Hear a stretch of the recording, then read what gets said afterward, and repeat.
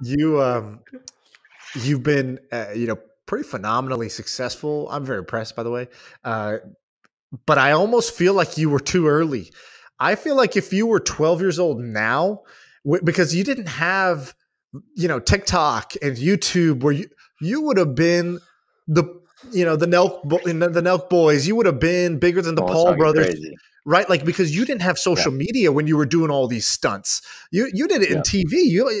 You did it before TV and then on TV. But it kind of helped them in a way, right? But, like, I bet. I think you would have gone viral like nobody's business. I think you would have been MTV for the amount of views that they get. I bet MTV pays more than YouTube. Of course. It's monetized as well. But I think fame wise, if you were a teen today with the tools they have, and you had the same kind of gunslinger mentality of like doing stunts to attract attention, attract viewers, and challenge yourself and have fun and have a blast in public, that model works today with people who I feel like have done like a fraction of the level of stunts that you've done.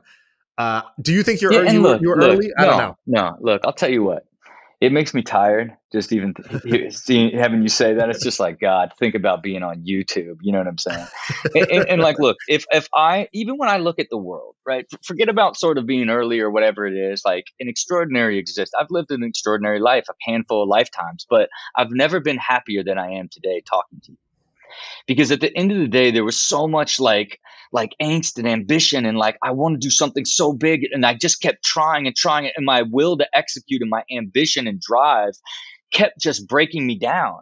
Highs and lows, highs and lows, highs and lows, where now I am just in this like perpetual state of like high growth in a clear direction. Right. And inside that is complete happiness, right? And not saying that I didn't enjoy what I went through, but it was too much highs and lows and chaos, and for what it's worth, right? Like it's all experience, and I really love my life way more at 47 than I did at 27 or 37, right? And that's really what your human mission is. Right. At the end of the day, you want to live this peaceful, happy, effortless, like fulfilling life. That's really what you're chasing. Right. You want a life of infinite abundance and love. Right. And the only way you can actually get to that is through learning mastery of self. And that is mastery of your energy and all the things that give and take from it, your time, and ultimately your capacity, right? And the only way you can master all of those is to really learn yourself at a high level and what you really love to do. And the difference is back then I had to do so many things that I didn't enjoy to feed that beast, right? And continue to find the next thing, and constantly struggling with like, I got to do another show and it's got to be bigger. It's like that sort of thing, where now everything's so much more controlled and done with purpose, inside balance, that you just enjoy every moment of the process, right? But yeah, could I have done that on YouTube? No, because I also had, an $800,000 budget that allowed me to like, go and do a deal that could, rent out, Six Flags, so that I could flip a car ramp to ramp over the world's biggest skateboard that I designed for a world record episode. That's how much that stunt cost? It was 800. Oh no! Oh, shoot, I don't. That stunt probably cost like altogether, all of those were a few $1 million. You know what I mean? That's crazy. That's like stunt teams and groups and like test cars and like. I mean, I was like, then the day comes, and what do? You got to flip a car. And you want to know what happens on the day that you got to flip a car? You're like, this is the dumbest idea ever. Why am I even here? I have so much going on in my life. Like, why would I even put myself in this position to like flip this car? And then you flip the car and it actually works. And now it's a Super Bowl commercial, and it's part of the season premiere of season 5 of Fantasy Factory and this giant Chevy partnership. And you made millions of dollars, and now you're a legend, and you're gonna all this stuff. It was genius and the best idea. But the day of, when you got to do it, it's like, it's not even that cool. This is so dumb. You know what I mean? That's basically all of those, all the stunts that I did in that era. It would always be like, this is the worst idea. It's not even funny. And then when it was over, I'd be like, I'm a legend. I'm a legend.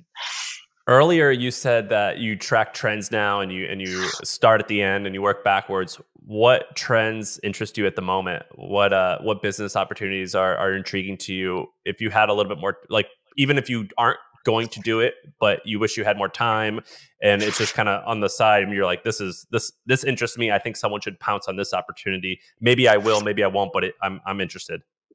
For clarity purposes here now I have a business that builds businesses, right? So Okay. I build, 5 to 6 businesses a year, right?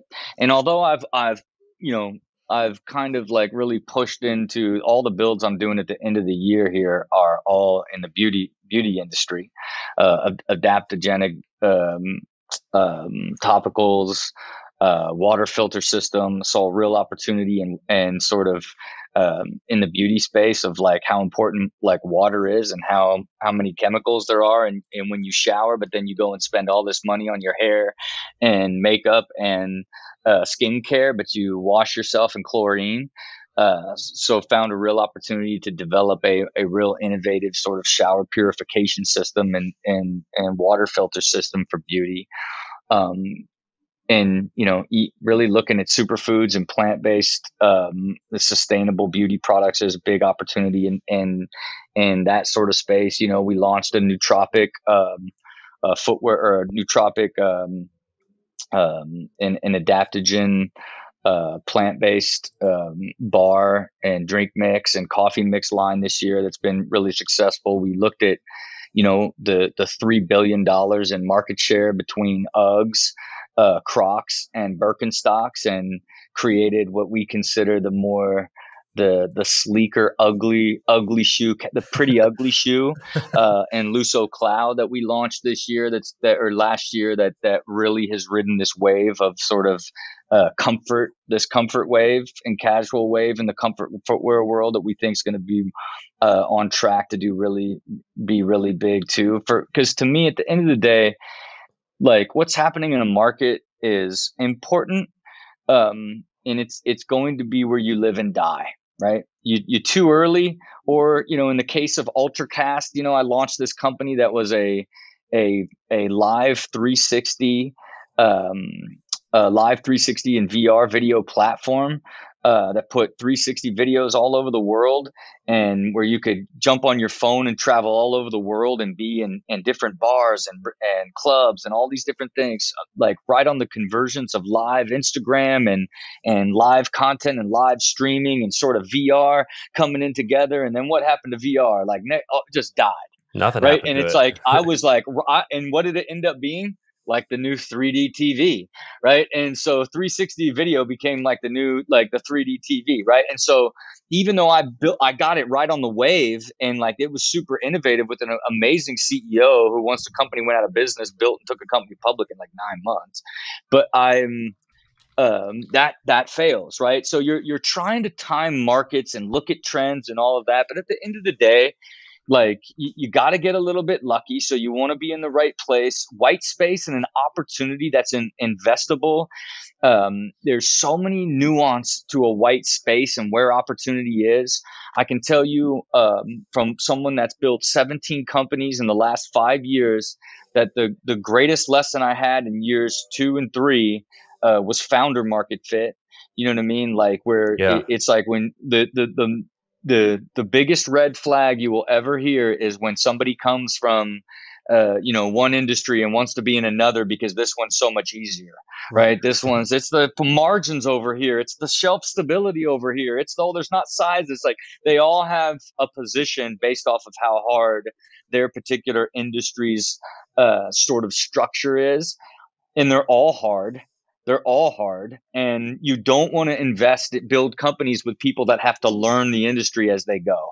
Right. And I think I would get caught in seeing great opportunities and ideas and build with really relentless, experienced founders, who get crushed in the learning curve of trying to learn and understand a new industry. It's something that it's very hard for me to build a company with somebody that's getting into an industry for the very first time. Rob, we've had like billionaires on. We typically don't do guests. It's typically just Sean and I, but we've had billionaires. We've had, Gary Vaynerchuk was on recently. He was really fascinating. We've had some famous people. We've had all types of people on here. You might be the most interesting that we've ever had. You're definitely the most surprising, and hopefully this isn't, you don't take this the wrong way, but I judged you based off of just as a skateboarding fan and what I knew about you on TV. Obviously, I knew you were this slick ass businessman and you always had some cool shit going on, but you are way more dialed in than I ever would have imagined. And you might be one of the most interesting people I've ever spoken to. And yeah, I think you're my new hero. This has been amazing. Look, I could tell by the questions you asked me that it was coming from that sort of lens, and I thought to myself, man, let me feed this guy kind of the angle and the evolution of where I'm operating at, right? You've evolved also, like a motherfucker, is what and think about it too. It's extraordinarily concise and clear, right? Because it's like I constantly am seeking clarity, so I'm always operating from a place of intention, and then I'm consider myself to have an evolutionary mindset, where it's like how can I purposely keep evolving and evolving and evolving with purpose in a singular direction. And one of those is like literally human optimization and being happy as could be, you know what I mean, at the end of the day. But no, I thank you and I appreciate it, because you guys also had me do work, right? You guys said, hey, can you write an agenda of what you want to talk about on today's show? I'm like, these guys are like having me write an agenda to be a guest on their show. And I wrote out an agenda and we never even covered any of the subjects. Can you come back? We didn't cover it because you blew our mind early on, and I could have took the first 3 things you said and said, okay, I have 2 hours here where all I need to do is just let you expand on that. Because if I'm listening to this and somebody says something interesting, there's nothing more annoying in the world than the guest going back to their preset agenda and not asking about the really interesting thing the guy just said. And so we had to do it. Look, it goes back to what you said about building towards the end. Yes, we had you planned, just like I planned my exit. But like what you said was, you don't really know what's going to happen in between. Yeah. Yeah. And look, even with all this planning and structure, I'm not controlled by that calendar. You know what I'm saying? Like I still allow myself to but the beauty of the system is I could just shut down 3 days and everything continues to move and then picks back right up when I get there. Even as I operate my life, with the same group that helped me develop my system for the Deer Deck machine and my business creation system, like I had them develop my life system, right? And I have this 50-page document called The Rhythm of Existence that's managed by my 2 assistants and my chief of staff. And it's basically the operating system for my entire life, right? And so that allows all aspects, whether it's from my food to my haircuts to like how I deal with birthdays and how I deal with all these different things, is put into this system that's managed that does what? It's automated and gives me back more capacity to be able to do more, be more present with my wife and kids, be more present when I'm working, be more focused, be able to get more done, because I keep adding more and more automation and optimization to my life that allows me to just live and do the things I love to do, which then gives me more energy to be more successful, more clear, have more intention, and push things further and farther along. Would you be willing to come on again and talk more about like pretty much everything you've discussed and also the things that we've planned? Because this is going to be a home run. Yeah, look, you know what I'd like to do? I'd probably like to send you all the stuff that I do so you could read it and see it and have okay, here's a life conversation of how Rob lives and runs his life optimization. Then send you all of my business stuff, including my machine method and how I run my businesses through a discovery, diligence, build, scale, launch and scale phase, and my 7 core capabilities of business and brand, product, sounds media, like marketing, sales. It sounds like you have a new product coming out.